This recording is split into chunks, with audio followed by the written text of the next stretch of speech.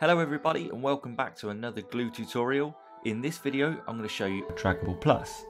This is a front end draggable tool, so we can drag elements around on the front end of our website. Now let's get into it.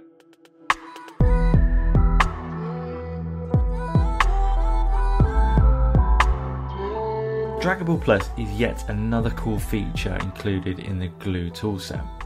This is going to allow us to give the ability to users to drag elements around the page on the front end.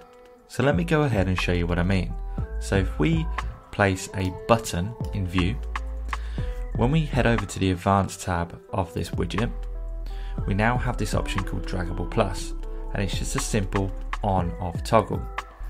So let's go ahead and update this with this off. Let's go and take a look at our page. As you can see, all I can do is click. It doesn't allow me to drag the element. Let's go ahead and now enable this and update. Let's refresh our page, and now as you can see, I can drag this element around the page, and it also doesn't stop the action on the button either. So there we have it.